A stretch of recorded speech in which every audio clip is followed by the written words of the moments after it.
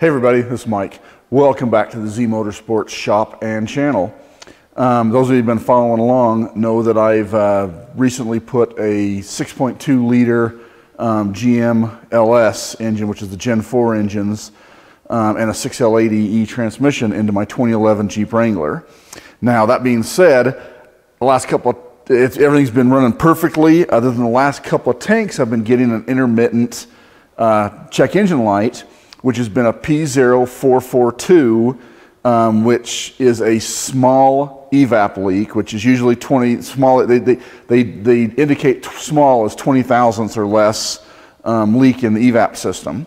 So I went through and checked all my connections. Obviously, made sure everything was good there. Didn't see anything out of the ordinary. So tonight, I just thought I would do a quick diagnosis of it, and I wanted to take you along for the ride and kind of show you how, with the use of a smoke machine and a little bit of thinking through the process, how you can do a quick diagnosis of this. Now, this is not going to be typical of a Jeep. This is going to be more typical of a mid-2000s up into about a 12, 13 GM truck and SUV, because that's basically what this whole powertrain is, all the way back to the EVAP system. I grabbed the EVAP system, I grabbed everything out of a 2012 Denali, and so basically that's what this system is. But the basic principles of how you diagnose and how you test are going to be the same regardless of what it is, whether it's a Jeep, a Denali, you know, a Hyundai or a Subaru or whatever. So all this, I just want to kind of go over the basics and show you how, with the proper tools and this thinking through the process, how you can actually diagnose some of these EVAP problems. And let me be the first to say, I'm not a fan of EVAP problems. I've got a love-hate relationship with EVAP problems. You can make decent money at them, obviously. And once you understand them, you kind of have to break the system down and see how they work. But they can be a pain at times, especially the small leaks. The big leaks are usually easier to find. The small leaks are usually the ones that are hard to find. So anyway, that being said, let me go ahead and give you kind of an overview. So again, this is a General Motors 2012 Denali. So you're going to have a purge valve up on the engine. You're going to have a vent valve back at the tank. You're going to have your charcoal canister. Now, on this one, it's still running the Jeep charcoal canister, but basically it's pretty close to the same design as a GM one, other than the Jeep one has what they call an eSIM, which is an EVAP system integrity monitor, which is basically a little shuttle valve. It's pretty primitive. It's a little shuttle valve that when pressure overcomes the spring, it vents, and with vacuum pulling on it, it purges when the purge valve opens. So pretty primitive. The GM system is much more accurate and much more advanced, I guess you could say, because it actually uses an FTP, which is a fuel tank pressure sensor, and then also has a vent valve and the purge valve. So what I've done is, obviously if you have a purge valve leaking, it's basically a vacuum leak. So you're going to have some rough idling, you're going to have some characteristics, you know, that roughly imitate a vacuum leak. So I kind of took it out of the equation the other night when I pulled it in, because I went ahead and just pulled my line from my purge valve back to my tank. I pulled that off and threw a vacuum gauge on it. My thinking was, if the purge valve is leaking, I should show vacuum at that purge valve. So I just grabbed my trusty vacuum gauge, hooked it up to the back of that purge valve with the engine running, and I saw 0 on it. So I knew that the purge valve was holding, because the purge valve is always going to be closed unless it is being told to purge from the ECM. And at that point, I knew the purge valve was good. So what I did then is I went ahead and tapped into, I released, you know what, I'm going to grab the camera and I'm going to bring you in and show you kind of what I did here to set it up. So again, here's your purge valve right down underneath here. You can see the line that comes off and goes over to the intake right here. So there's the purge valve. Here is the line that connects to the back of the purge valve. So I disconnected that line and I stuffed a little hose in there, and then I have my adapter that goes over to my smoke machine. So that's where I'm injecting the smoke from. because I know the purge valve is good, so I'm injecting it from there back to test the whole system. Okay, so I'm just using my OTC leak tamer here, but any smoke machine is going to basically function the same way. They're usually going to have, obviously, some of them are 110, but most of the ones I've seen are 12 volts. So I've got my cord hooked up to my battery here, got my remote switch. I've also got a light hooked up to it. This is actually kind of a nice light. I actually got that from Redline. It's not OTC, but it actually works pretty good. And then they're going to, a lot of them, most of them will have a gauge here. So you're going to start seeing a graduated scale here of what you're going to be what's going to be leaking. So when I turn it on, right now you can see I've got power. When I turn it on, you're going to see the smoke light come on and it's going to start injecting smoke.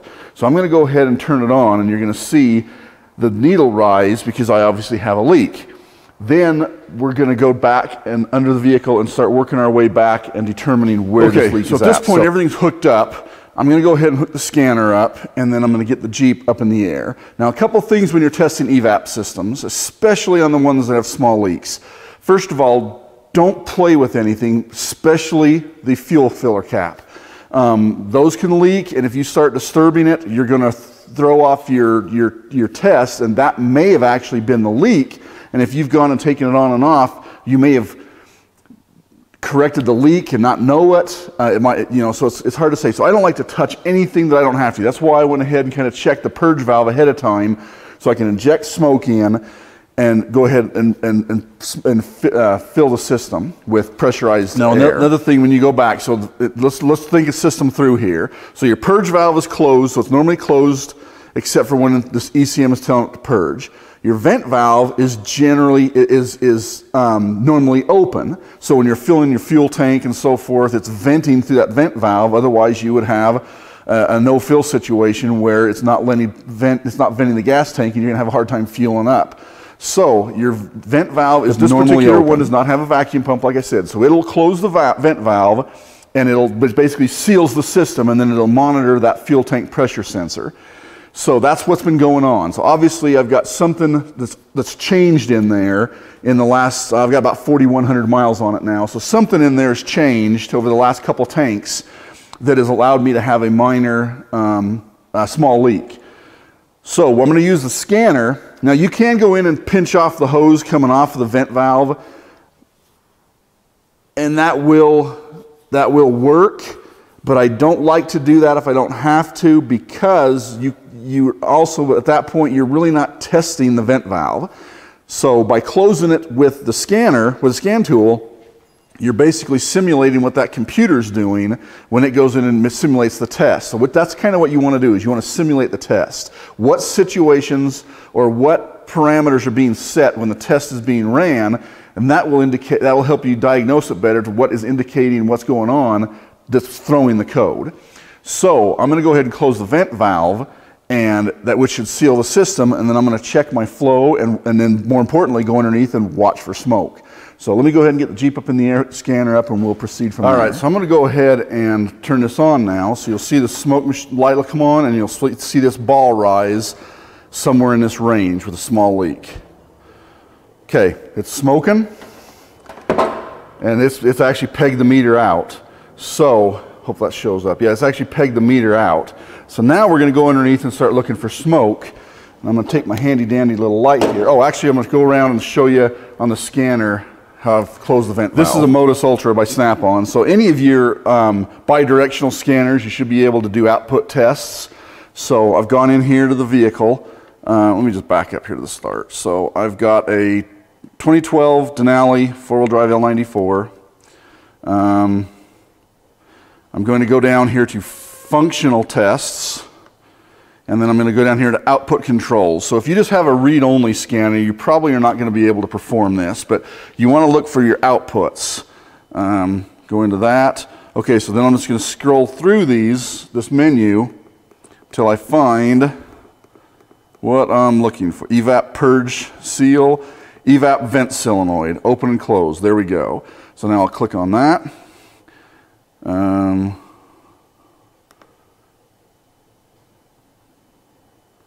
Okay, so right now it's in the static position, which the vent valve is normally open, so it's non-energized and it's venting. So what I'm going to do now is I'm going to go up here, and I'm going to close it. And I just heard it click, so it's not venting at this point. You can see right here, not venting. So now we'll go underneath and watch for smoke. So some of this may or may not show up, but I've checked from hoses back to my EVAP canister. So there's my EVAP canister. There's my eSIM, which is the Jeep, and here's my vent valve for GM. So I don't see any smoke anywhere. I've gone up and checked by the fuel filler cap. I've checked all my connections. I've checked out coming down off the back of the motor, wondering if maybe I've heated up a line or something and melted through. Everything looks good up there, no smoke anywhere. So I'm going to go ahead, just for the hell of it, and pull the hose off of that vent valve and see what's going on.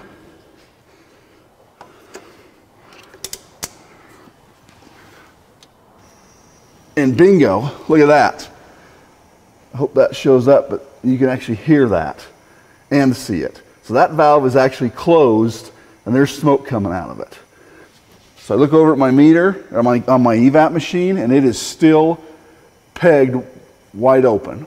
So I'm going to throw a cap on that vent valve now, which will simulate it being closed, and go over and watch my gauge on the machine and see if that needle or see if that ball starts dropping. If so, we've just identified our problem in about a whole 10 minutes of diagnosing, probably less than that. So let me go and throw a cap on that. And let's go over to the machine. All right. The needles or the ball's dropping, coming down quite a bit as it's pressurizing that system. So I think we found our leak. You're watching, it's coming down. As soon as it drops off to nothing, which it's just about there, as it's pressurizing that tank and basically the whole EVAP system, and that ball is dropped down to nothing. Boom, there's our leak. So we have a bad vent valve. Obviously, when it goes closed, it's not closing all the way. So that's how quick and simple you can diagnose an EVAP leak. And now granted, they're not all this simple, but that's just basically how using a smoke machine, knowing how the system works, thinking through the process, how quickly you can diagnose some of these EVAP problems. So I ran to my local Napa there and picked up a new vent valve. Now this is the GM vent valve, which is basically the line coming in here, and then the line going out is into this little filter per se, and there's a mounting tab on the back side. So if you're working on a GM vehicle, which is what this drivetrain is, this is what you're after, right? This is what you're going to be using. My situation is a little different, so I'm actually going to release the little locking tab.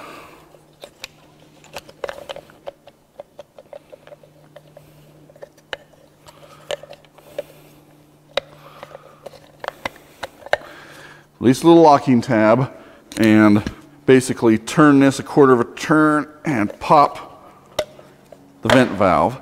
That's basically the little nugget that I'm after right there. So it sits in the vehicle like this. The line coming out of the EVAP canister is going to go to this side because your connector is going to be facing, the connector is going to be facing, the receiving portion is going to be facing down. The plug wiring is going to go up. The side with the O-ring, the side that's sealed to this canister, side with the O-ring is going to be going out towards the outside of the vehicle. So that's going to be that's the hose we pulled off for testing. That's where I'm going to put this back in, and that's where that hose will go. The other one will go on the other side and then the connection. So let's go underneath and replace this. All right. So I've went ahead and hit the scanner and basically vented this valve. So we're now going to undo the electrical connector, release the little tab and pull down on the connector. You grab a nut driver.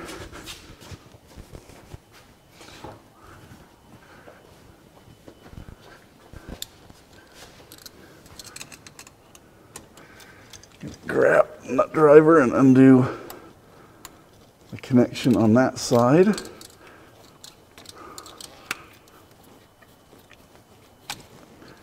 Pull that vent valve out.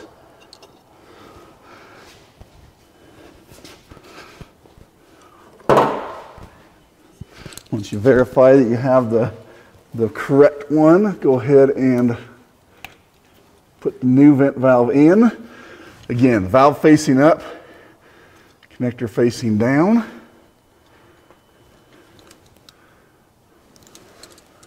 Let's go ahead and tighten this clamp. Now, we've obviously put a new part in. So in our minds, we should be thinking, problem fixed. I'm a firm believer of trust but verify. So we're going to go through and perform the same test now.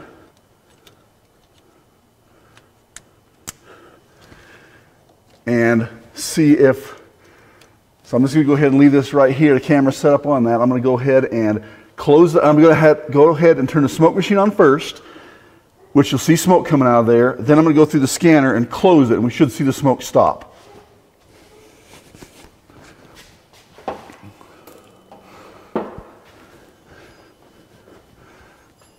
Okay, it's smoking, and we'll wait for it to come out really good here so you can still show up.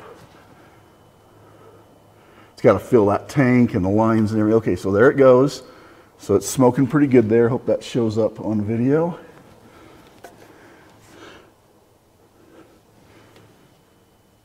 Hope that's showing up. Some of these lights, let me use the actual yellow light.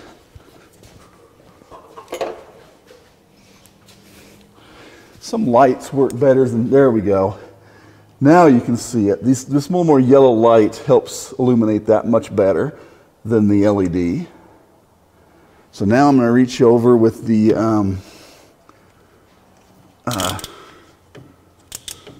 scanner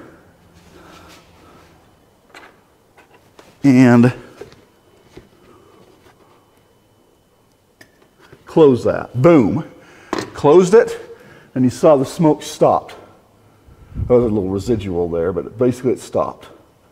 So we're good. Problem fixed. Now go ahead and put this hose back on and button it up under here. All right, and now everything's hooked up, and you can see that power's on, smoke is being applied, and the ball is down at 0. So that system is sealed tight with the new vent valve in place. Problem fixed, diagnosed, repaired, and verified. Not counting running parts, probably half an hour. So that pretty much concludes my EVAP leak, and hopefully this was somewhat informative as far as how to use a smoke machine. They're a great piece of equipment. The prices have really come down on them. When I bought this one, 15 years ago, it was a hell of a lot more than they are now. Redline is a very popular brand out there now.